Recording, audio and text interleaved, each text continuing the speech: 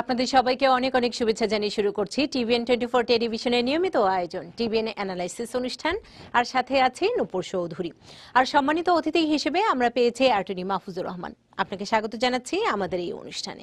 সেই সাথে দর্শক, আইনি পরামর্শ যে কোনো বিষয় নিয়ে কিংবা সাম্প্রতিক বিষয় নিয়েও যদি আপনাদের কোনো মতামত থাকে প্রশ্ন, আপনারা সরাসরি আমাদের সাথে যুক্ত হতে পারেন। আমরা সরাসরি আছি 646-307-9828 এই নম্বরে। এছাড়া সরাসরি আছি ফেসবুকে www.facebook.com/tbn24usa। অ্যাটর্নি মাহফুজুর রহমান, আজকে অনেকগুলো ঘটনা, পিটসবার্গের যে আমি বলবো যে হামলার ঘটনায় president Donald Trump, first lady Melania Trump, Ivanka Trump, Jared কুশনারও গিয়েছেন শ্রদ্ধা জানাতে, বিক্ষোভ হয়েছে। তার চেয়েও অভিবাসন, যেহেতু আপনি অ্যাটর্নি, আমি যে বিষয়টি নিয়ে আলোচনা করতে চাই সেটি হচ্ছে ডোনাল্ড ট্রাম্পের একটি পরিকল্পনা যেটি তিনি প্রস্তাব করতে যাচ্ছেন, স্পিকার পল রায়ান বিরোধিতা করছেন। সেটি হচ্ছে জন্মসূত্রে, মানে অবৈধ বাবা মার সন্তান যারা নাগরিক না এদেশের, তাদের সন্তানেরা জন্মসূত্রে নাগরিকত্ব পাবে না। কি বলবেন? হ্যাঁ, এটা তো আসলে আজকে উনি এটা বলেনই। উনি কিন্তু যখন ইলেকশন ক্যাম্পেইন শুরু করে তখনও কিন্তু এই বিষয়টি তুলে ধরেছিল যে উনি এই জিনিসটা বাতিল করবে। কিন্তু বাতিল করবে বিষয়টা কিন্তু এটা ইন জেনারেল ল না, এটা কিন্তু আসলে আমাদের সংবিধানের একটা সংশোধনী আছে, হ্যাঁ, 14 অ্যামেন্ডমেন্ট। সেটার মাধ্যমে কিন্তু এই রাইটটা দেওয়া আছে যে এনি চাইল্ড বর্ন, মানে আপনার ইউএস সিটিজেন, এখানে কিন্তু কোনো কেস ল অথবা কোনো আইনের কোনো ধারা সেরকম আসেনি যে স্পেসিফিক করে বলে দেওয়া হয়নি যে সিটিজেন অথবা লিগ্যাল রেসিডেন্স অথবা লিগ্যাল যারা দেশে স্ট্যাটাস আছে তাদের ছেলেমেয়েরা শুধুমাত্র হবে। এখানে এনি চাইল্ড, যে কোনো মানুষের চাইল্ড হলে ইউএস সিটিজেন হতে পারবে। কিন্তু আজকে যে নিউজটি আসছে সেটা হচ্ছে প্রেসিডেন্ট ডোনাল্ড ট্রাম্প কিন্তু বলছে যে উনি এক্সিকিউটিভ অর্ডারের মাধ্যমে জিনিসটি বাতিল করে দিতে পারবে। আসলে উনি ওনার ব্যাখ্যা দিয়ে যাচ্ছে, কিন্তু আসলে জিনিসটি সংবিধানের, যেহেতু এটা সংবিধানের একটা পার্ট, কনস্টিটিউশনের পার্ট, সেটা প্রপার ওয়েতে এটা আপনার করতে হবে। এবং এই খবরটি আসার সাথে সাথেই কিন্তু স্পিকার পল রায়ানের বিরোধিতা করেছেন, যে তার মানে হচ্ছে যে শুধু ডেমোক্রেটদের না, রিপাবলিকান শিবির থেকেও এটির বিরোধিতার সম্মুখীন হতে হবে তাকে। কি বলছেন? হ্যাঁ, সেটা, হ্যাঁ, অবশ্যই এটা কিন্তু আপনার, যদিও আপনার এটা আসলে স্পেসিফিকলি হোয়াইট ন্যাশনালিস্ট যারা কিনা, যেটা কিনা আমার দেখা যায় যে এখন যে রাজনীতির যেই একটা অংশ হয়ে দাঁড়িয়েছে যে আপনার হোয়াইট ন্যাশনালিস্ট, এবং এই যে দেখেন যে কানেক্টেড যে একটা ঘটনা যে আপনার পিটসবার্গের যে ঘটনাটা ঘটলো, সেখানে কিন্তু যে হোয়াইট ন্যাশনালিস্ট তারই একটা যে আপনার মেন্টাল যে ইয়ের কারণে আপনার এই ঘটনাটা ঘটলো। পাশাপাশি আর অনেক ঘটনা ঘটছে। পাশাপাশি দেখা যাচ্ছে যে ইমিগ্রেশনটাকে কিন্তু এটা ওরা খুব হাইলাইট করে নিয়ে আসছে, কারণ তারা ভয় পাচ্ছে যে কালারের মানে চেঞ্জ হয়ে যেতে পারে। আসলে সেটা কিন্তু কথা না, যেটা আপনার হিউম্যান বিং, আমরা সবাই আমেরিকাতে আসে, সবাই পিস এবং প্রসপারিটি এটার জন্য আসবেই। সেটা আসলে আমার মনে হয় না যে কোনো কালার দিয়ে জিনিসটাকে ডিভাইড করে কোনো কিছু করতে পারবে। একজন আছেন ফোনে, আমরা একটু প্রশ্নটি নিয়ে নিতে চাই। অনেকক্ষণ ধরে অপেক্ষা করছেন। কে আছেন আমাদের সাথে? জি, আসসালামু আলাইকুম। ওয়ালাইকুম আসসালাম। নামটি বলে নিতে হবে ভাইয়া। ফরিদউদ্দিন, কুইন্স থেকে। আচ্ছা ভাইয়া। ফরিদউদ্দিন, কুইন্স থেকে। জি ফরিদ ভাই বলুন। জি, আমার ওয়াইফের গ্রিন কার্ড শেষ হয়ে যাবে অগাস্ট 2019-এ। তো এটার ইয়েটা কি, নিয়মটা কি, আমি কখন অ্যাপ্লাই করতে হবে, কতদিন আগে করতে হবে? আচ্ছা, কি বলবেন? হ্যাঁ, যাদের জেনারেল গ্রিন কার্ড আছে, লাইক 10 বছরের গ্রিন কার্ডধারী, তাদের যদি এটা নিয়ারলি যদি এক্সপায়ার হয়ে যায়, এটার অবশ্যই আপনার রিনিউ করার সুযোগ থাকে। আর রিনিউর প্রসেসটা হচ্ছে উইদিন 6 মান্থের ভিতরে এটা আবেদন করতে হয়। আচ্ছা, এটা 6 মান্থের আগেও না, কিন্তু 6 মান্থের ভিতরে। আচ্ছা, 6 মান্থের ভিতরে অনেক ইনসিডেন্ট ঘটে, দেখা যায় অনেকে জিনিসটা টোটালি ভুলে যায়, কারণ মানুষ কিন্তু গ্রিন কার্ড, অনেক সময় যারা গ্রিন কার্ড ধারী সিটিজেন নিতে পারেনি যে কারণেই হোক, গ্রিন কার্ড ধারী তো ধারী আছেই, দেখা গেল যে এমনকি এক্সপায়ারেশনের পরে হঠাৎ করে মনে পড়লো যে তার এক্সপায়ারেশন হয়ে গেছে। আসলে জিনিসটা, রুলটা সেরকম কোনো স্ট্রং মানে স্ট্রিক্ট রুল না। ইভেন যদি এক্সপায়ারও হয়ে যায়, স্টিল উনি এটা রিনিউর জন্য আবেদন করতে পারেন। আমরা কথা বলছিলাম যে আপনি বলছিলেন যে শ্বেতাঙ্গবাদী যে জাতীয়তাবাদের যে ধারণা, আমি উগ্রই শব্দটি এক্ষেত্রে একটু ব্যবহার করতে চাই, কারণ এ ধরনের হামলা উগ্র মন মানসিকতা না হলে এ ধরনের মানুষ হত্যার বিষয়গুলো আসে না। পিটসবার্গের যে স্মরণ সভা সেখানেও কিন্তু ইহুদিরা বলেছেন যে স্থানীয় যারা ইহুদি যে প্রেসিডেন্ট ডোনাল্ড ট্রাম্পকে তার যে শ্বেতাঙ্গবাদী জাতীয়তাবাদী মনোভাব সেটি পরিত্যাগ করে এখানে আসতে হবে, যে কারণে কিন্তু বিক্ষোভ হয়েছে। গভর্নর তাকে স্বাগত জানায়নি, মেয়র তাকে স্বাগত জানায়নি, তারপর সেখানে তিনি শ্রদ্ধা সম্মান জানিয়েছেন। আপনার কাছে আমি জানতে চাচ্ছি, এবং আজকের একটি পরিসংখ্যানও ছিল এরকম যে 1979 সালের পর ইহুদি বিদ্বেষ বেড়েছে রেকর্ড পরিমাণে, সেই সাথে মুসলিম বিদ্বেষও বেড়েছে, বর্ণগত বিদ্বেষ বেড়েছে, জাতিগত বিদ্বেষ বেড়েছে, এবং বিশ্লেষকেরা একই কথা বলছেন যে রাজনৈতিক বিভাজনের যে খেলা সেই ক্ষেত্রে এটির প্রভাব ফেলছে। আপনি কি বলবেন যে এটিকে আসলেও এত সরাসরিভাবে ইম্প্যাক্ট ফেলছে? হ্যাঁ, অবশ্যই। আপনি দেখেন যখন প্রেসিডেন্ট ডোনাল্ড ট্রাম্পের ইলেকশন ক্যাম্পেইনের সময় উনি যখন সরাসরি বলল যে মুসলিম ব্যান, এটাও কিন্তু একটা বলা যায় যেমন আপনারা যদি বলেন যে আপনার জুইশ এবং মুসলিম একসাথে যদি আপনার তাদেরকে ভাগ করেন, ওইটাও কিন্তু একটা ভাগ। যে প্রেসিডেন্ট ডোনাল্ড ট্রাম্প কিন্তু সরাসরি মুসলিমদের একটা ভাগ করে দিয়েছে যে তাদেরকে ঢুকতে দিবে না আমেরিকায়। সিমিলার ওয়েতে তার অনুসারী হোক অথবা উগ্র আপনার শ্বেতাঙ্গবাদী যারা হোক, তাদের ভিতরেও কিন্তু একই মনোভাব প্রতিফলন ঘটেছে, যেটারই একটা আপনার চরম মনোভাব প্রতিফলন ঘটেছে এই হামলার মাধ্যমে।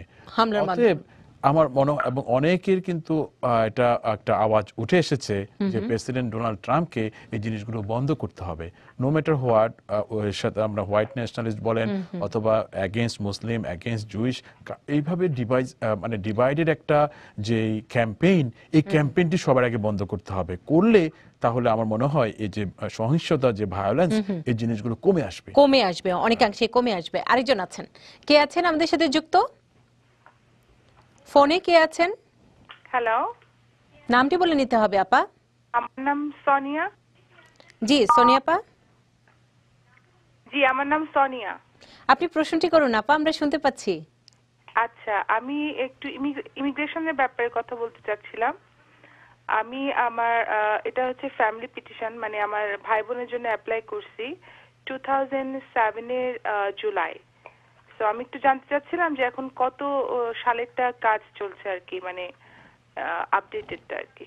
আচ্ছা, কি বলবেন? হচ্ছে ভাই বোন ক্যাটাগরিতে যারা মার্চ 2005 এ আবেদন করেছিল তাদের ভিসাগুলো এখন ইস্যু করবে এই আগামী নভেম্বর মাসে। তো ওনার অ্যাপ্লিকেশন যেহেতু 2007, আমার মনে হয় আরো 2-2.5 বছরের মধ্যে সময় লাগতে পারে। আরেকজন আছেন আমাদের সাথে যুক্ত, কে আছেন ফোনে? কে আছেন? জি, আসসালামু আলাইকুম। ওয়ালাইকুম আসসালাম। আমি আয়েশা আক্তার। জি, আমি আয়েশা আক্তার ব্রুকলিন থেকে বলছি। জি আয়েশা আপা। জি, আমার ছেলে আন্ডার 20। আমি 2016 আপনার অ্যাপ্লাই করছিলাম। তো আপনার 2016 এখন তো পার হয়ে গেল 7, এখনো তো কোনো কতদিন লাগবে? আপনি গ্রিন কার্ড দিয়ে আবেদন করেছেন তাই তো? লয়ারের সাহায্য নিতে হবে নাকি? আচ্ছা, কি করতে হবে? জি জি জি, আমি গ্রিন কার্ড দিয়ে আবেদন হয়েছে কিনা। আচ্ছা, অ্যাপ্রুভ লেটার পেয়েছেন আপা? জি, অ্যাকসেপ্ট লেটার পেয়েছি, অ্যাপ্রুভ লেটার পাই নাই। আচ্ছা, অ্যাপ্রুভ লেটার পাননি। তাহলে বিষয়টি একটু রেগুলার থেকে বাহিরে, কারণ যারা সেপ্টেম্বর 2016 আবেদন করেছিল ওই ক্যাটাগরিতে তাদের ভিসাগুলো ইস্যু করছে। আচ্ছা, সেক্ষেত্রে দেখা যাচ্ছে যেহেতু অ্যাপ্রুভাল পায়নি, আমার মনে হয় এটা ইউএসএস উনি খুব ঘনিষ্ঠভাবে যোগাযোগ করা উচিত এবং পাশাপাশি কোন লয়ারের ইচ্ছা করলে হেল্প নিতে পারে, সহায়তা নিতে পারেন। আর প্রিয় দর্শক, আমরা সবসময় একটি কথাই বলে থাকি, আপনারা যখন প্রশ্ন করবেন অবশ্যই টেলিভিশনের ভলিউমটি কমিয়ে খুব ঝটপট প্রশ্নটি করে ফেলবেন। আমরা যখন উত্তর দিব তখন আপনি টেলিভিশনের ভলিউমটি বাড়িয়ে নেবেন, আর সেই সাথে ফোনের স্পিকারটি বন্ধ করে নিতে হবে। কে আছেন আমাদের সাথে? হ্যালো, আসসালামু আলাইকুম। ওয়ালাইকুম আসসালাম। আমি তুহিন বলছিলাম ম্যানহাটন থেকে। জি আপা। আমার একটা প্রশ্ন ছিল। আমার ভাইয়ের জন্য অ্যাপ্লাই করা হয়েছিল, আমার বাবা আসছিল 2014-এ। ওই সময় আমার ভাইয়ের জন্য অ্যাপ্লাই করা হয়েছিল, 2 ভাইয়ের জন্য। তো একজনের বয়স ছিল 21 এর নিচে, উনি আশা করতে পারছে 1.5 বছরের ভিতরে। কিন্তু আরেকটা ভাইয়ের বয়স 21 এর উপরে ছিল তখনই। তো ওকে এখনো ডাকা হয় নাই। কিন্তু গত বছর আমার আব্বা মারা গেছে। এখন আমাদের মানে এই কেসটা কি হবে বা। আচ্ছা, আপনার বাবাই তো আবেদন করেছিলেন, তাই তো? জি জি। আচ্ছা, প্রথমে দুঃখ প্রকাশ করতে চাই, ওনার বাবা মারা গেল। আর সে এক্ষেত্রে যেটা হয় যে পিটিশনার, ওনার বাবা যখন কোনো অ্যাপ্লিকেশনে পিটিশনার মারা যায়, সেটাকে সাবস্টিটিউট অফ স্পন্সর করা যায়। সেই ক্ষেত্রে আসলে এটা যেটা যারা আমেরিকার বাইরে অবস্থান করে বেনিফিশিয়ারি, তাদের ক্ষেত্রে বেসিক্যালি হিউম্যানিটেরিয়ান রিকোয়েস্ট করতে হয় যেন এটাকে সাবস্টিটিউট অফ স্পন্সর করা হয়। তো মারা গেছে আপনার, আমার মনে হয় সেক্ষেত্রে ওনারা জিনিসটা ইউএসএস জানাতে পারে, পাশাপাশি সেই রিকোয়েস্টটি করতে পারে। আরেকজন আছেন আমাদের সাথে যুক্ত। কে আছেন আমাদের সাথে? হ্যালো, আসসালামু আলাইকুম। ওয়ালাইকুম আসসালাম। জি, আমি জ্যামাইকা থেকে রাজি বলতেছি। জি ভাইয়া বলুন। সেটা হচ্ছে আমি আমার বোনের জন্য অ্যাপ্লাই করছি 2008-এ। আমি এখানকার সিটিজেন এখন। আমার কোশ্চেন হচ্ছে, আমার আব্বা এখানে অসুস্থ, আমার বোন বর্তমানে এখানে আসতে যাচ্ছে, মানে টুরিস্ট ভিসা হিসেবে। সে কি আসতে পারবে অ্যাজ এ টুরিস্ট হিসেবে? জি, টুরিস্ট ভিসার যেই আপনার কনসেপ্ট অথবা রুল, সেটা হচ্ছে যে কেউ আবেদন করতে পারে। সেক্ষেত্রে ওনাকে দেখাতে হবে যে উনি টেম্পোরারি ভিজিট করে উনি ওনার হোম কান্ট্রিতে চলে যাবে, সেক্ষেত্রে স্ট্রং টাই দেখাতে হয়। আর এই ক্ষেত্রে যাদের অলরেডি ইমিগ্রেন্ট পিটিশন করা থাকে, সেক্ষেত্রে তাদের ক্ষেত্রে আরো একটু হার্ড হতে পারে ভিসা পেতে। প্রায় ক্ষেত্রে দেখা যায় কনসুলেট অফিসগুলো এই ধরনের অ্যাপ্লিকেন্টদের ক্ষেত্রে তারা দেখা যায় ওই কারণটি দেখায় যে ইন্টেন্ট, তোমার you have intent in USA, so we cannot give visa. যদিও ওনার যথেষ্ট ভ্যালিড কারণ আছে, ওনার যথেষ্ট অ্যাসেট এবং লিঙ্ক ওনার হোম কান্ট্রি দেখায়, অনেক ক্ষেত্রে দেখা যায় হার্ড হয়। বাট উনি চেষ্টা করতে পারে, চেষ্টা করতে কোনো বাধা নেই। আমাদের ফেসবুকে অনেকে প্রশ্ন করেছেন। সিরাজন দীপ তিনি প্রশ্ন করেছেন, গ্রিন কার্ড শেষে, আমরা এটির উত্তর যদিও শুরুর দিকে দিয়েছিলাম, ওনার গ্রিন কার্ডের মেয়াদ শেষ হয়ে গেছে, তিনি অলরেডি রিনিউয়ের জন্য আবেদন করেছেন।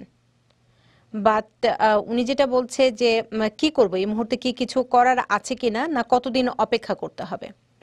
সেটা রেগুলার সিচুয়েশনে দেখা যায় 8 থেকে 10 মাসও লেগে যায় রিনিউর অ্যাপ্লিকেশনটি আসতে। তো সেক্ষেত্রে ওনাকে অপেক্ষাই করতে হবে। আর আরেকজন প্রশ্ন করেছেন, ওনার পুরনো green card, social security card lost হয়ে গেছে, কি করবেন? পুরনো গ্রিন কার্ড, মানে গ্রিন কার্ড, গ্রিন কার্ড তো রিপ্লেসমেন্টের জন্য আবেদন করতে পারে। আর সোশ্যাল সিকিউরিটি অফিসে গেলে তারও একটা রিপ্লেসমেন্ট করে দিতে পারে। রিপ্লেসমেন্টের। আরেকজন আছেন ফোনে, কে আছেন আমাদের সাথে যুক্ত? আমি নিউ ইয়র্ক থেকে। জি আপা বলুন। আচ্ছা আপা, এই যে জানো, আইনটা কি পাস হয়ে গেছে, যারা গ্রিন কার্ড ধারী, গ্রিন কার্ড নাকি আর রিনিউ করা যাবে না, যারা মেডিকেট সুযোগ সুবিধাগুলো নিচ্ছে না পায়। হ্যাঁ হ্যাঁ, আচ্ছা আমরা দিচ্ছি, উত্তরটি দিচ্ছি। এই আইনটা কি না পাস হয়নি, কিন্তু আপনার জি এটা সম্পর্কে আমি জানতে চাই যে যদি সিটিজেনশিপ পাস না করলো তাহলে আর রিনিউ করে থাকতে পারবে না নাকি? আচ্ছা কি বলবেন? না, ওটা যে প্রেজেন্টলি যে ট্রাম্প প্রশাসন যে জিনিসটি উপস্থাপন করেছে যে এই ধরনের হলে আমরা করব না, সেরকম উনি যে ডিরেকশন অথবা রুল যেটা করার চেষ্টা করছে সেটা এখনো আসেনি। কিন্তু রেগুলার যে ল স্টিল এক্সিস্টিং লতে কিন্তু অলরেডি সেটা বলাই আছে, যদি কোনো পাবলিক চার্জ অথবা পাবলিক বেনিফিট গ্রহণ করে সেক্ষেত্রে কিন্তু আপনার সিটিজেনশিপে বাধা দিতে পারে। কিন্তু আসলে প্র্যাকটিক্যালি দেখা যায় বিশেষ করে মেডিকেট যারা এই মানে গ্রহণ করে তাদের ক্ষেত্রে কিন্তু এই বারটা অ্যাপ্লাই করে না। এটা অনেক ক্ষেত্রে দেখা যায় ফুড স্ট্যাম্প, কিন্তু ওইটা নিলে দেখা যায় অনেক ক্ষেত্রে ওইটা কিন্তু একটা ডাইরেক্ট কিন্তু একটা প্রভাব ফেলে, ডাইরেক্ট কিন্তু একটা পাবলিক অ্যাসিস্ট্যান্স হিসেবে ধরা হয়, সেক্ষেত্রে হলে কিন্তু সিটিজেনশিপে প্রভাব পড়তে পারে। আবার এখানে মজার ব্যাপার হচ্ছে, কেউ যদি গ্রিন কার্ড ধারী হয় এবং যদি 5 বছর যদি রেসিডেন্সি না থাকে, ওনার পক্ষে কিন্তু আসলে বাই লতে ফুড স্ট্যাম্প পাওয়া কিন্তু সম্ভব না। আচ্ছা, মানে একটি আইন আছে কিন্তু নতুন করে কোনো কিছু হয়নি, এবং ফুড স্ট্যাম্প নেওয়ার ক্ষেত্রে সেটি প্রভাব ফেলতে পারে মেডিকেট ছাড়াও। আরেকজন আছেন আমাদের সাথে যুক্ত, কে আছেন?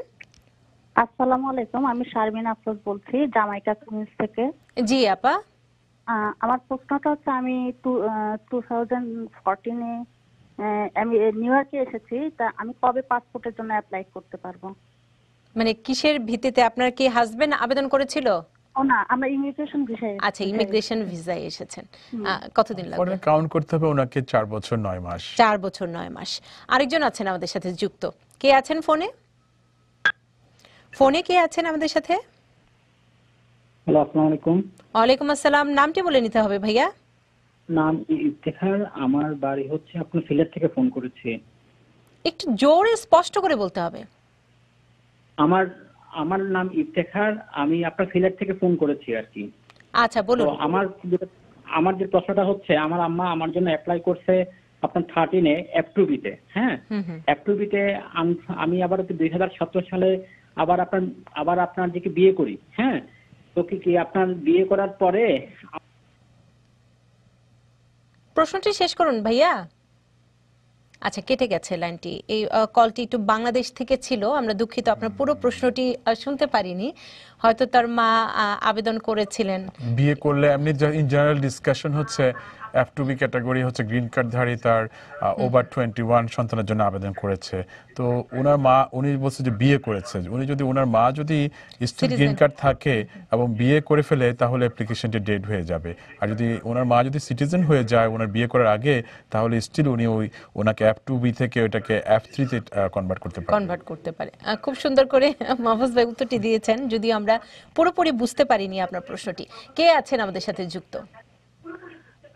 হ্যালো, আসসালামু আলাইকুম। ওয়ালাইকুম আসসালাম। জি, আমি জ্যামাইকা থেকে খান বলতেছি। জি ভাইয়া। সেটা হচ্ছে আমি অ্যাপ্লাই করছিলাম আমার ভাইগনা এবং প্লাস আমার বোনের জন্য আজ থেকে প্রায় নিয়ারলি 8 থেকে 10 বছর আগে। এখন আমার ভাইগনা ও বর্তমানে ইংল্যান্ডে চলে আসছে এবং তার বর্তমানে সেখানকার মানে পার্মানেন্ট রেসিডেন্স, সিটিজেন না, কিন্তু তার ওখানে পার্মানেন্ট রেসিডেন্স কার্ড আছে। এখন ও যদি আপনার আমেরিকার টুরিস্ট হিসেবে আসতে যায়, সেক্ষেত্রে কি তার কোনো বাইডিংস আছে অথবা ভিসা না পাওয়ার সম্ভাবনা আছে কি? আচ্ছা, কোনো ধরনের বাধা আছে কিনা এই ধরনের সিমিলার টাইপের একটি কোশ্চেন আমরা যদি এলিজিবল হয়, ওনার যদি বয়স সেভাবে যদি উনি করতে পারে, ভাগিনার কথা যেটা বলছে, তাহলে ওনার কোনো বাধা নেই। উনি ঢাকা থেকে পিক আপ করতে পারে। যদি উনি যদি না আসতে পারে, কনসুলেটও চেঞ্জ করতে পারে, যে কোনো ভাবে উনি আসতে পারবে, কোনো আসতে পারবে। আরেকজন আছেন, কে আছেন আমাদের সাথে? হ্যালো। জি, নামটি বলে নিতে হবে। হ্যালো, আসসালামু আলাইকুম। ওয়ালাইকুম আসসালাম। আমার নাম জলাল আহমদ, আমি মিশিগান থেকে বলছি। জি ভাইয়া, প্রশ্নটি করতে আমার হবে। ভাই বোনের অ্যাপ্লাই 2005 এর মার্চে করলাম, তো কতদিন লাগবে? আর আচ্ছা, আমি সব কিছু দিয়ে দিয়েছি, সাপোর্ট। আচ্ছা, সব কিছু দিয়ে দিয়েছেন 2005 এর মার্চ।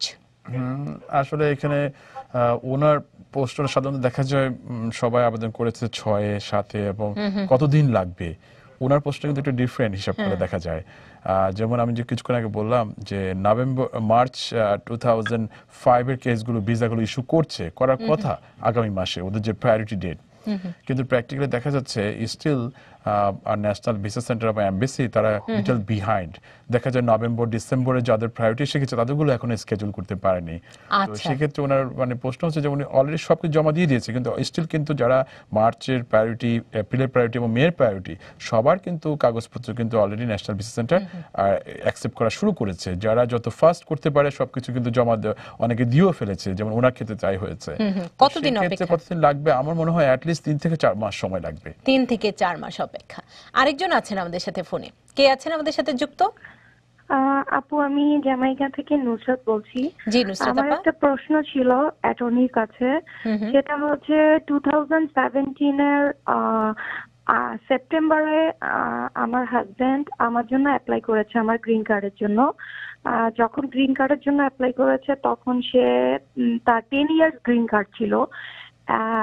এখন সে হচ্ছে সিটিজেনশিপ পরীক্ষা দিয়ে ওদের জন্য ওয়েট করছে। তো আমার গ্রিন কার্ড পেতে আর কতদিন লাগবে? যখন মানে আমার হাজবেন্ডের ওথ সার্টিফিকেট আমি জমা দিব তখন থেকে কতদিন লাগবে, এটা আমি একটু জানতে চাচ্ছি। আচ্ছা, এই প্রশ্নটি আমরা দেই, আরেকজন বাংলাদেশ থেকে একটু প্রশ্ন করেছেন, যেহেতু আমাদের এখানকার না, আমরা সেই প্রশ্নটি একটু নিয়ে নিতে চাই। কে আছেন আমাদের সাথে যুক্ত? হ্যালো আপু, আমি ইফতেখার, আমি একটু ফোন করেছিলাম। জি জি, আপনার ফোনটি কেটে গিয়েছিল, আপনি বলুন, প্রশ্নটি শেষ করুন। জি, আমার মা আমার জন্য 13-এ অ্যাপ্লাই করতেন। তো আমি আপনার 2017 সালে আমি হচ্ছে যে বিয়ে করছি। তো আপনার বিয়ে করার পর যেটা বুঝলাম যে আমার আমার আম্মু কিন্তু আপনার গ্রিন কার্ড হোল্ডার, তো আমার এই অ্যাপ্লাই হলো হবে না। তখন আমার যে কি বড় ভাইকে দিয়ে আমি হলো আরেকটা হলো ইনফর্ম আপনার হলো আরেকটা আপনার F4-এ আবার অ্যাপ্লাই করছি। হ্যাঁ, F4-এ অ্যাপ্লাই করার পর আমার ইউটিএস কে ইনফর্ম করতে যে আমার তো আগে অ্যাপ্লাই আছে, আবার একটা অ্যাপ্লাই করতে, কিন্তু এখন F2B সব আপনার কাগজপত্র আসছে আর কি। হ্যাঁ, তো এক্ষেত্রে কি করতে পারি? আচ্ছা, কি করবেন এই ক্ষেত্রে? তার ভাইও আবেদন করেছেন। না, বুঝতে পেরেছি। ওনার যে মূল কোশ্চেন সেটা হচ্ছে F2B এর যে প্রায়োরিটি 2014 যেটা আবেদন করেছিল সেটা কোনোভাবে যে বর্তমানে ওনার ভাই আবেদন করেছে সেটাতে অ্যাড করা যায় কিনা। আসলে দুর্ভাগ্যবশত সেরকম ইউএসএস কখনো আপনার সেই প্রায়োরিটি চেঞ্জ করে দেয় না। তো সেই ক্ষেত্রে যেটা উনি 14 আবেদন করেছে সেটা আসলে আনফরচুনেটলি ডেট হয়ে গিয়েছে, ওনাকে ফলো করতে হবে 2000 যেটা রিসেন্টলি আবেদন করেছে। তো সেই ক্ষেত্রে এটা একটা আরেকটি পরামর্শ হলো, উনি যে মিস্টেকটা করেছে, ওনার মা যখন আবেদন করেছে পাশাপাশি কিন্তু ওনার মা যেহেতু আবেদন করেছে দ্যাট মিনস হচ্ছে ওনার ভাই সিটিজেন ছিল, ওনার মাকে ওনার ভাই এনেছে দেশে গ্রিন কার্ড ধরে। তো ওনার ভাই কিন্তু ইমিডিয়েট একটা অ্যাপ্লিকেশন করে দেওয়া উচিত ছিল, তাহলে 5টি বছর সেভ করতে পারতো। কিন্তু অনেক সেভ। এই যে খুঁটিনাটি বিষয়গুলো আমরা কিন্তু অনেক সময় বুঝতে পারি না। আমরা নুসরাত আপার একটি প্রশ্ন ছিল। হ্যাঁ, ওটা হচ্ছে উনি গ্রিন কার্ডের জন্য আবেদন করেছে। আসলে এই কথাটা পুরোপুরি সঠিক না। ওনার হাজবেন্ড যেহেতু গ্রিন কার্ডধারী ছিল, ইমিগ্রেশন পিটিশন ফাইল করেছে এখানে। সো সেটা হচ্ছে গ্রিন কার্ড দিয়ে ইমিগ্রেশন পিটিশন ফাইল করেছে, সেটা পেন্ডিং আছে অথবা অ্যাপ্রুভাল, যেটাই সিচুয়েশন হোক। আরেকটি মজার যে উনি সিচুয়েশন যেটা হচ্ছে ওনার হাজবেন্ড নিয়ারলি সিটিজেন হয়ে যাবে, ওদের জন্য আবেদন করছে। তো সেক্ষেত্রে ওনার হাজবেন্ড যখন সিটিজেন হবে, সিটিজেন হওয়ার পরে ওনাকে ওই যে অ্যাপ্লিকেশন যেটা করেছিল ওইটা অ্যাপ্রুভ হোক অথবা রিসিপ্ট লেটার হোক, ওইটা সহ অ্যাটাচ করে ওনাকে অ্যাডজাস্টমেন্ট প্যাকেজ ফাইল করতে হবে। আচ্ছা, হ্যাঁ, রেগুলার ওয়েতে। তো অ্যাডজাস্টমেন্ট প্যাকেজ ফাইল করলে সেটাও প্রায় 10 থেকে 12 মাস সময় লাগে সেই সময় থেকে। আরেকজন আছেন আমাদের সাথে। কে আছেন আমাদের সাথে যুক্ত? হ্যালো, জি, নামটি বলে নিতে হবে ভাইয়া। আমি মনি বলছি লং আইল্যান্ড থেকে। জি, আপনার প্রশ্ন? ওকে, একটু যদি ধৈর্য ধরে একটা কিছুটা সময় দেন তাহলে আমার জন্য একটু সুবিধা হয়। আমার বোন এসেছিলেন 20 বছরের আগে হাজবেন্ড সহ এখানে টুরিস্ট ভিসাতে। তারপরে তারা এখানে তাদের দুটো বাচ্চা হয়। বাচ্চা হওয়ার পর তারা বাংলাদেশে চলে যায়। চলে যাওয়ার পর মানে অনাকাঙ্ক্ষিতভাবে তাদের ডিভোর্স হয়ে যায়। তো তার দুটো বাচ্চা আছে, তারা আমেরিকান সিটিজেন, বাট তার হাজবেন্ড তার সোশ্যাল সিকিউরিটি এবং পাসপোর্ট সবই আটকে রেখেছে এবং দিচ্ছে না, শুধুমাত্র তাদের বার্থ সার্টিফিকেট গুলো আছে। এক্ষেত্রে মানে কি ধরনের পরামর্শ পেতে পারি? আচ্ছা, আপনার বোনকে কি আমেরিকাতে আনতে চান? না, আমার বোনকে আমি আনতে চাই না, তারা আসতেও পারবে না। বাট তাদের দুটো যে বাচ্চা আছে তারা তো আমেরিকান সিটিজেন, বাট তাদের সোশ্যাল সিকিউরিটি নাম্বারও আমার বোন জানে না এবং তাদের পাসপোর্টও তার হাজবেন্ড রেখে দিয়েছে, ছিঁড়ে ফেলেছে। তো সেক্ষেত্রে আমি কি সহযোগিতা পেতে পারি, এটা যদি একটু কষ্ট করে বলেন, আমি যদি বোঝাতে পেরে থাকি একটু কষ্ট করে। আপনার কি কোনো প্রশ্ন করার দরকার আছে? আচ্ছা, সেক্ষেত্রে আসলে এরকম অনেক ফ্যামিলিতে দেখা যায় এই ধরনের প্রবলেম হয়। তো যেহেতু ওরা বাংলাদেশে আছে, টেকনিক্যালি ওই বাচ্চাগুলো তো US citizen, they have some like protection from consulate office, US embassy, American US embassy.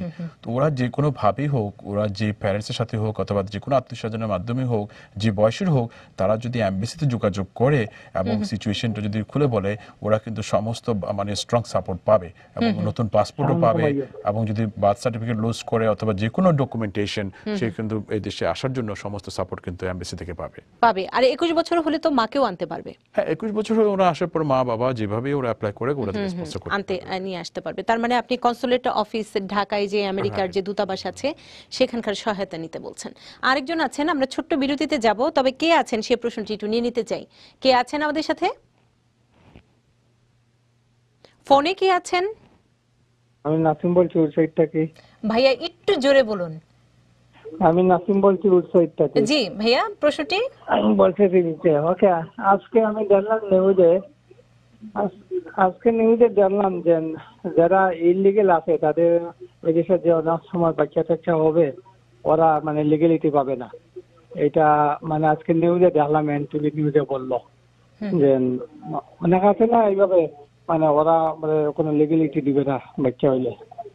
ওইটা কি জানা যায়, এটা কি কার্যকরী হয়ে গেছে ওর নাকি? আচ্ছা, মানে আপনি জানতে চাচ্ছিলেন, আমরা অনুষ্ঠানের শুরুতে এই বিষয়টি নিয়ে যদিও আলোচনা করেছি, তারপর উনি যেহেতু প্রশ্ন করেছেন আপনি একটু উত্তরটি দিয়ে দেন। এটা আসলে দর্শকদের উদ্দেশ্যে এতটুকু বলতে চাই, এই যখনই কোনো ইমিগ্রেশনের নিউজ পড়বে, যত বিশেষ করে উত্তেজনাপূর্ণ কোনো নিউজ দেখবে, একটু ভালো করে যেন পড়ে। ওনার ক্ষেত্রে কিন্তু তাই হয়েছে যে ভালো করে হয়তোবা দেখেনি, শুনেনি অথবা পড়েনি, যার ফলে ওনার কাছে মনে হচ্ছে জিনিসটি বাতিল হয়ে গিয়েছে। আসলে উনি যেহেতু জাস্ট বলেছে আমি এটা করব, প্রপোজ, এটা ল আসবে অথবা বাতিল হবে, অনেক লম্বা সময়ের বিষয়। জাস্ট এটা অনেক সময় দেখা যায় কি কংগ্রেসম্যান একটা উদ্ভট একটি ইমিগ্রেশন বিল সে উত্থাপন করলো, সেই উদ্ভট বিলের হেডিংটি চলে আসলো পত্রিকায়, এতে করে মানুষের মধ্যে একটা ভীষণ একটা টেন্স ক্রিয়েট করে। তো সেই ক্ষেত্রে ওনার যে প্রশ্নটা ছিল, আসলে এই ধরনের কোনো আইন এখনো আসেনি। প্রেসিডেন্ট, আমাদের ইউএস প্রেসিডেন্ট, উনিও বাতিল করেনি, এটা আগের মতোই আছে, জাস্ট শুধু এটা আলোচনার মধ্যে আসছে আজকে, এটা নিউজ আজকের মধ্যে আসছে। এবং সেই সাথে আপনার সাথে সূত্র ধরে দর্শকদের আমি কিছু তথ্য দিতে চাই। সেটি হচ্ছে, আপনারা যদি TBN 24 টেলিভিশনের নিউজগুলো দেখেন, রাত 9টায়, রাতে 11টায়, 1টায়, সকাল 10টায় এবং 12টায়, আমরা চেষ্টা করি এই আমেরিকান যে নিউজগুলো আছে সেগুলো কিন্তু বিস্তারিতভাবে আপনাদের মাঝে তুলে ধরার জন্য। এবং আপনারা যেমন এই অভিবাসন আইনটি নিয়েও বিস্তারিত প্রতিবেদন আছে আমাদের খবরে, তখন কিন্তু আপনারা এই যে উত্তেজনাকর খবরগুলো, সেগুলোর কিন্তু কিছুটা ধারণা পাবেন যে কি হতে যাচ্ছে, কি হবে, সবকিছু নিয়ে। অ্যাটর্নি মাহফুজুর রহমান, আমরা একটা ছোট্ট বিরতিতে যাই, বিরতির পর এসে আবার এই বিষয় নিয়ে আলোচনা করব। প্রিয় দর্শক, আপনারা দেখছেন TBN অ্যানালাইসিস অনুষ্ঠান। এই পর্যায়ে সময় হয়েছে ছোট্ট একটি বিরতি নিবার, সাথেই থাকুন। আবারও আমন্ত্রণ জানাচ্ছি TBN অ্যানালাইসিস অনুষ্ঠান, এবং সম্মানিত অতিথি হিসেবে অ্যাটর্নি মাহফুজুর রহমান আছেন, এবং আমাদের দুজন অতিথি অপেক্ষা করছেন ফোনে। আমরা প্রশ্নগুলো নিয়ে নিতে চাই। কে আছেন আমাদের সাথে ফোনে? কে আছেন? জি, আমি হারুন রশিদ বাবলু বলতেছি, কুইন্স ভিলেজ থেকে। জি, আপনার প্রশ্নটি? আমার প্রশ্ন মাহফুজুর ভাইয়ের কাছে একটা প্রশ্ন, আর প্রশ্নের পরে আর একটা কথা আমি জানতে চাই, যে উনি বলছেন সেই জিনিসটা আর কি আমি আবার জানতে চাচ্ছি। সেটা এক ভাই প্রশ্ন করছিল যে উনি 2014-তে উনি ওনার ভাই বোনদের জন্য বা ছেলের জন্য কার জন্য যদি অ্যাপ্লাই করছিল, উনি উত্তর দিয়েছেন 4 বছর 3 মাসে উনি সিটিজেনশিপের জন্য অ্যাপ্লাই করতে পারেন, এই ধরনের কথা বলছিলেন উনি। 4 বছর 9 মাস। আচ্ছা, 4 বছর 9 মাস, হ্যাঁ 4 বছর 9 মাস। কিন্তু আমি নিজে একজন, আমি আজ থেকে 20 বছর আগে আমার ওয়াইফের জন্য ঠিক 4 বছর 9 মাসে আমি অ্যাপ্লাই করেছিলাম। কিন্তু তাকে ইন্টারভিউ ডেট দিয়েছিল এবং তাকে ইন্টারভিউর জন্য গেছিল, ওখানে যাওয়ার পরে তাকে রিটার্ন করছে তুমি আর্লি অ্যাপ্লাই করছিল। তো এই জিনিসটা আমি জানতে চাচ্ছি কতটুকু সত্য এই জিনিসটা উনি বলছেন, যে কারণ আমি নিজে এটার জন্য প্রুফ নিজে আমার ওয়াইফ তাকে দেয় না 4 বছর 9 মাস আমি 4 বছর 9 মাসে সে অ্যাপ্লাই করাতে তাকে দেয় নাই, বলছে তুমি আর্লি অ্যাপ্লাই করছো। এই একটা প্রশ্ন। আর একটা হলো যে আমি অ্যাপ্লাই করছি কারো আমার আত্মীয়কে, তা যার নামে করছি সে যদি মারা যায়, তাহলে তার ওয়াইফ এবং বাচ্চারা এই দেশে আসতে পারবে কিনা। তবে আপনার কাছে আমি আরেকটি বিষয় জানতে চাই, তারপরে আপনার ওয়াইফের জন্য কতদিন পরে আবেদন করেছিলেন? আবার অ্যাপ্লাই করছি, অলমোস্ট 3-4 মান্থস লেটার আমি আবার অ্যাপ্লাই করছি, এবং নতুন ভাবে ফিঙ্গারপ্রিন্ট দিতে হয়েছে, এবং তারপরে তারা আবার তাকে ডেট দিতে, তারপরে যে সে অ্যাটর্নি মাহফুজুর রহমান, এই যে বলা হয় যে 3 বছর 9 মাস কিংবা 2 বছর 9 মাস, 4 বছর 9 মাস, উনি জানতে চেয়েছেন এটি আসলে? সেটাই তো না, এই দেশে তো আমি তো ইমিগ্রেন্ট হয়ে আসছি, আমি গ্রিন কার্ড ছিল, ইনফ্যাক্ট আমি 4 বছর 9 মাসে আবেদন করে সিটিজেন পেয়েছি, কোনো সমস্যা হয়নি। তো ওনাকে দেখতে হবে অন্য কোনো ইস্যু ছিল কিনা ওনার অ্যাপ্লিকেশনে, সেটা উনি অ্যাটর্নির সাথে হয়তো আলাপ করলে বুঝতে পারতো অন্য কোনো ইস্যু ছিল কিনা। আচ্ছা, অন্য কোনো ইস্যু জড়িয়ে থাকলে সেটি অনেক ক্ষেত্রে এটা অ্যাকসেপ্ট করে না, কিন্তু যেটা আইন, যেটা নিয়ম 4 বছর 9 মাস, এটা স্পষ্ট আইনে দেওয়া আছে যে রেগুলার যারা গ্রিন কার্ড পায় তারা হচ্ছে 5 বছর থাকে, কিন্তু 3 মাস ক্রেডিট দেওয়া হয়, কারণ ওইটা অ্যাডমিনিস্ট্রেটিভ যে প্রসেসিং হবে সেই প্রসেসিং এর জন্য 3 মাস স্পেসিফিকলি ক্রেডিট দেওয়া হয়। সিমিলার ওয়েতে যারা স্পাউস ভিসায় আসে, ইউএস সিটিজেন স্পাউস, তারাও 3 মাস পায়, তারা 3 বছরের জায়গায় 2 বছর 9 মাসে আবেদন করতে পারে। এবং এই ক্ষেত্রে আরেকটি বিষয় আপনার কাছে আমি তুলতে চাই, যে এক একজনের কেস কিন্তু এক এক রকম নির্ভর করে। যেমন তিনি হয়তো বাংলাদেশে গিয়ে 1 বছরের উপর ছিলেন, তখন তো উনি যে 4 বছর 9 মাস সেটি তো আর কাউন্ট হবে না। না, অন্য কোনো, এইজন্য বলেছে অন্য কোনো ইস্যু, এটা অন্য কোনো ইস্যু ছিল হয়তোবা ওনারা মানে পুরোপুরি যেটা হয়তোবা অফিসার এক্সপ্লেইন করেনি অথবা যে কোনো কারণে হোক উনি ওই জিনিসটাতে উনি ধারণা করেছেন, কারণ এখানে তো হিসেব নিকেশ অনেক কিছু আছে যে আপনি আমেরিকার বাইরে কতদিন ছিলেন সেই হিসেবও কাউন্ট হবে। ওনার আরেকটি প্রশ্ন ছিল যে কেউ যদি আবেদন করে, যার জন্য আবেদন করেছেন, উনি যদি মারা যায় তার ওয়াইফ এবং বাচ্চারা আসতে পারবে কিনা? না, সেক্ষেত্রে একইভাবে কিছুক্ষণ আগে আলাপ করেছিলাম যে পিটিশনার যদি মারা যায়, সিমিলার ওয়েতে যদি বেনিফিশিয়ারি মারা যায়, সেক্ষেত্রে কিন্তু হিউম্যানিটেরিয়ান রিকোয়েস্ট করা যায় যে বেনিফিশিয়ারির যে ডেরিভেটিভ যেই সদস্য আছে, স্পাউস এবং চিলড্রেন, তারা যেন ভিসা পেতে পারে। আরেকজন আছেন ফোনে, কে আছেন আমাদের সাথে যুক্ত? জি জি, আসসালামু আলাইকুম। ওয়ালাইকুম আসসালাম। জি, আমি ব্রঞ্জ থেকে বলছি, মোহাম্মদ দেলোয়ার হোসেন। জি দেলোয়ার ভাই। জি, আমার প্রশ্নটি হলো যে আমি এবং আমার বোন, আমার ভগ্নিপতি একসঙ্গে সিটিজেনশিপের জন্য আবেদন করেছিলাম। ইতিমধ্যেই আমার বোন এবং ভগ্নিপতি সিটিজেনশিপ হয়ে গিয়েছেন এবং আমারও ফিঙ্গারপ্রিন্ট হয়েছে আজ থেকে 1.5 বছর আগে, কিন্তু এরপরে আমি আর কোনো চিঠিপত্র পাচ্ছি না এবং কোনো খোঁজ খবর পাচ্ছি না। এই ক্ষেত্রে আমি কি করতে পারি? আচ্ছা, না অবশ্যই যোগাযোগের তো অনেক মাধ্যম আছে, ফোন, তারপর সরাসরিও ইনফোপাস নিয়ে সরাসরি যোগাযোগ করতে পারে। তো উনি অবশ্যই ফোন করে ওদের সাথে কেসটির আপডেট জানার চেষ্টা করতে পারে। আর সেই ক্ষেত্রে অনেক ক্ষেত্রে দেখা যায় কিছু কিছু কেসে অথবা সিকিউরিটি ক্লিয়ারেন্স হয় না, অথবা দেখা যায় অনেকগুলো ফেডারাল অনেক ফাইল থাকে, সে ফাইলগুলো আসে না, সেক্ষেত্রে অনেক ক্ষেত্রে ডিলে হতে পারে। আরেকজন আছেন, কে আছেন আমাদের সাথে যুক্ত? আসসালামু আলাইকুম। আমার নাম এম এল লতিফ, চট্টগ্রাম সমিতি অফ নর্থ আমেরিকা সেক্রেটারি। জি, তো আমার একটা প্রশ্ন ছিল, আমি 2016 সালে আমার আব্বা আমার জন্য অ্যাপ্লাই করছি এবং অ্যাপ্রুভ করলো। অলমোস্ট 1 বছর হয়ে গেছে, আমি স্পন্সর দিই নাই আব্বা অসুস্থতার কারণে। তো ফর $120 আপনি প্রসেসিং ফি দিয়ে আবার এক্সটেনশন করছি। এই টাইমটা কতদিন থাকবে? কতদিন পরে আমি এটা স্পন্সর দিতে পারবো? আচ্ছা, কি বলবেন? হ্যাঁ, এখানে একটা চমৎকার রুল আছে, বিশেষ করে ন্যাশনাল ভিসা সেন্টারের যে প্রসেসটা আছে, ইচ্ছা করলে কেউ কিন্তু আসলে টেকনিক্যালি উনি যেটা বলছে যে ও সময় লাগবে, ওনার যেহেতু বাবা অসুস্থ, অন্তত সময় লাগবে, এই জন্য ওটা এক্সটেনশন করতে চায়। সেরকম আসলে সেটা এক্সটেনশন করার রুল নেই। সেটা হচ্ছে উইদিন 1 ইয়ারে যদি উনি যে কোনো একটা অ্যাক্টিভিটি করে, যেমন উনি $120 জমা দিয়েছে সাপোর্ট ফি, এরপরে অথবা উনি একটা কোয়ারি করতে পারে যে অথবা যে কোনো একটা ডকুমেন্টস, ইনকমপ্লিট ডকুমেন্টস পাঠাতে পারে, এক্ষেত্রেও কিন্তু কেসটি সেভ হয়। প্রতি বছরে যদি একটা করেসপন্ডেন্স করে, উনি লং টাইম কেসটাকে লিঙ্গারিং করতে পারে ইচ্ছা করলে। পদ্ধতি আছে, ছোটখাটো অনেক বুদ্ধি আছে। ফেসবুকে মোহাম্মদ লতিফ এই প্রশ্নটি করেছিলেন, তার উত্তরটি আমরা দিয়ে দিলাম। ইব্রাহিম খলিল প্রশ্ন করেছে, how do I sponsor my brother from Ireland to the US as a green card holder, এবং তারা হচ্ছে আইরিশ সিটিজেন। ওটা আসলে সেরকম আইরিশ সিটিজেনের জন্য সেরকম কোনো স্পেশাল কোনো ক্যাটাগরি নেই। সিমিলার ওয়েতে, রেগুলার ওয়েতে উনি আবেদন করতে পারে ভাই বোন হিসেবে। আচ্ছা, কিন্তু গ্রিন কার্ড দিয়ে তো ভাই বোনের কি আবেদন হয়? অ্যাজ গ্রিন কার্ডের জন্য আবেদন না, উনি বলছে উনি গ্রিন কার্ড আছে। আচ্ছা, উনি গ্রিন কার্ড হোল্ডার, উনি গ্রিন কার্ড হোল্ডার, তাহলে পারবে না, সিটিজেন হতে হবে। হ্যাঁ, সিটিজেন হতে হবে। ভাই বোনের আরেকজন আছেন আমাদের সাথে যুক্ত, কে আছেন? আমরা অনুষ্ঠানের প্রায় শেষ পর্যায়ে চলে এসেছি। ফোনে কে আছেন? জি আপু, আসসালামু আলাইকুম। ওয়ালাইকুম আসসালাম। আমি জামাইকা থেকে রুকিয়া বেগম বলছি। জি আপা। জি, আমার একটা কোশ্চেন। আমার ছেলে 2008-এ আমার মেয়ের জন্য এবং নাতির জন্য অ্যাপ্লাই করছিলেন।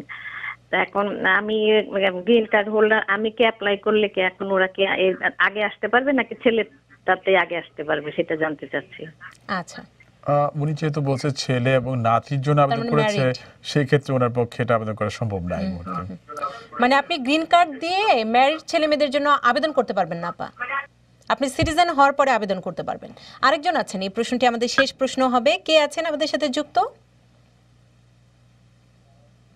ওয়ালাইকুম সালাম।